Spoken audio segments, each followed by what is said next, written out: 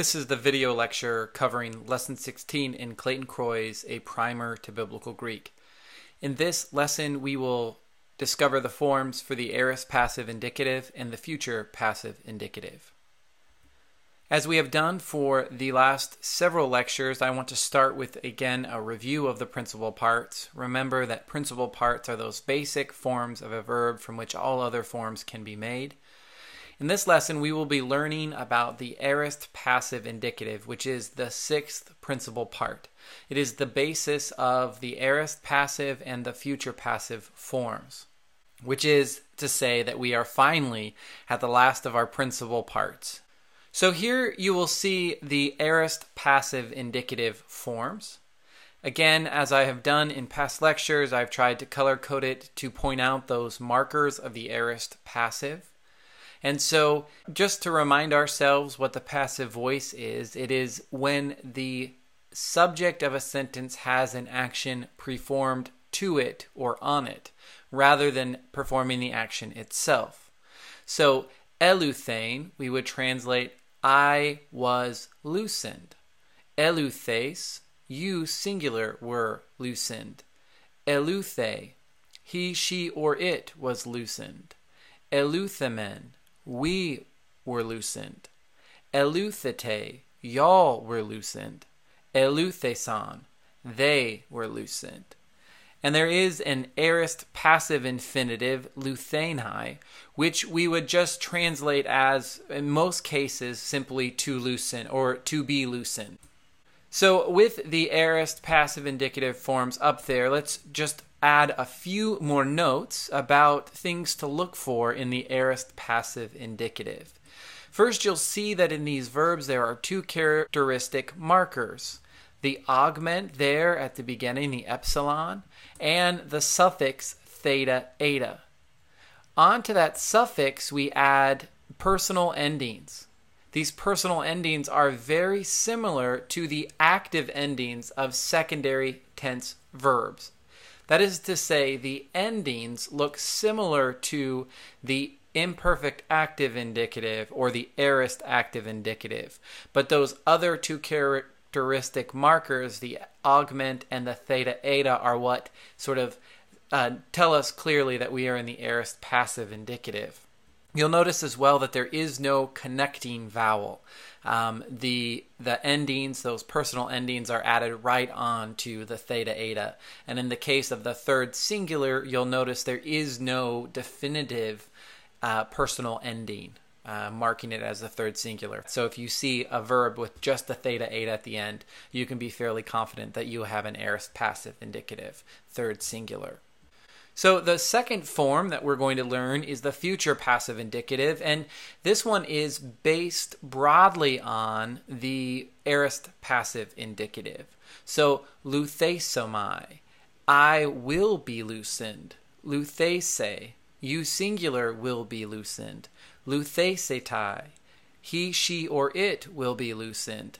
Luthesometha, we will be loosened.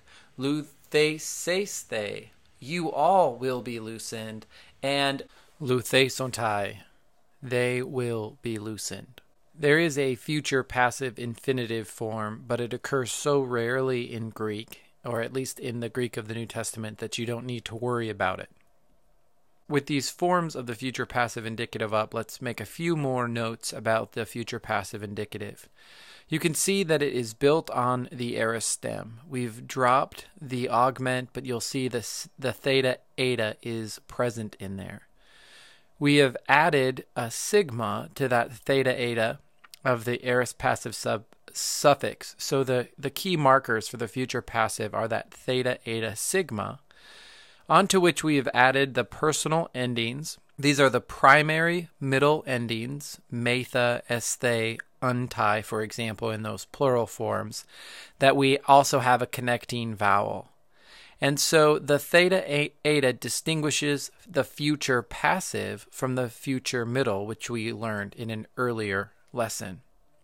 Just a few more notes on the aorist and future passive. The first is to note that present deponent verbs, those verbs that have active meanings, although they have middle passive endings, They can appear either as middle or passive, or both in the aorist and future tenses. When both the middle or the passive occur, there is no significant difference in meaning in most cases. Please also note that the second aorist passives lack the theta in the suffix. They'll still have the augment, but they lack the theta. And unfortunately, there is no sort of general rule that a second aorist active will also have a second aorist passive form. Greek is unfortunately not consistent in this regard. And so for reference to some of the more common irregular aorist passive forms, see section 113 in the textbook, as well as many of the vocabulary items listed for this lesson. Finally, let's get started with one of our practice and review exercises. This is number 1 from lesson 16. Ha doulos apokrithe to anthropo, apostelen pros se hypotu kuriou mu, ala uk elimsthen eston oikon su. So as has been the case, we'd begin by bracketing off prepositions and genitive phrases. So we see, for example, pros se would be one prepositional phrase, and hypotu kuriou mu would be another one. And then es ton oikon su would be the final prepositional phrase to sort of bracket out for the time being. So that leaves us with ha doulos apokrithe to anthropo, apostelen, ala uk elimsthen. Next, we will try to identify the verbs. In this case, our first verb is apokrithe. And you can see here I've tried to distinguish the different parts of this verb. Op is from apo, the preposition that is attached to this verb. We have the epsilon there, which indicates the aorist tense. Cri, which is the remainder of the verb stem. And then the, which is that distinguishing marker of the aorist passive. And so here we have an aorist passive indicative third singular from apokrinomai. And here we would translate it as a deponent. So although it has an aorist passive form, it has an active meaning. So we would translate those first three words as the slave answered. The next verb is apostelen. And again, I've broken this down so that we see the op there at the beginning, which is the preposition apo. We see the augment there before the verb stem stal. We have the eta and the nu. And so this is an example of a second aorist passive form. So the eta followed by the nu ending indicates that we have a aorist passive indicative first singular from apostello.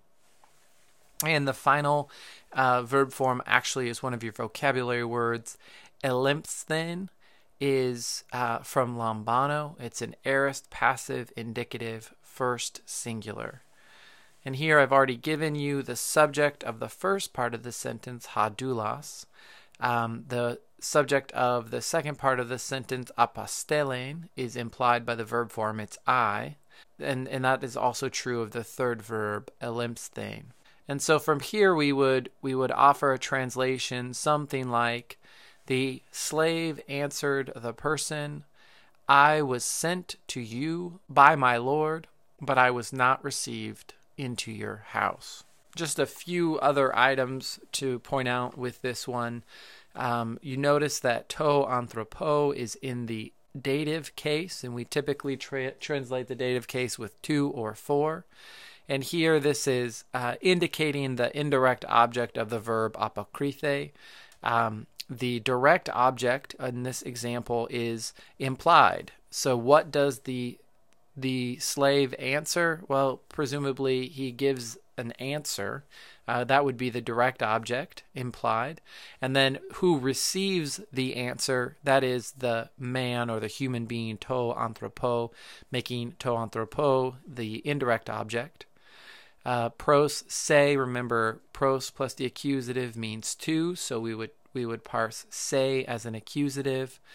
And then hypotu kuriou Hypo plus the genitive means by, and so tu kuryu is in the genitive case because it follows hypo, and eis tan oikon su, tan oikon is in the accusative case because it follows the preposition eis. And both mu and su are genitive, and they are genitive because they are restricting the meaning of kuryu on the one hand and oikon on the other. All right, that is the end of this lecture on lesson 16. Thank you for your attention.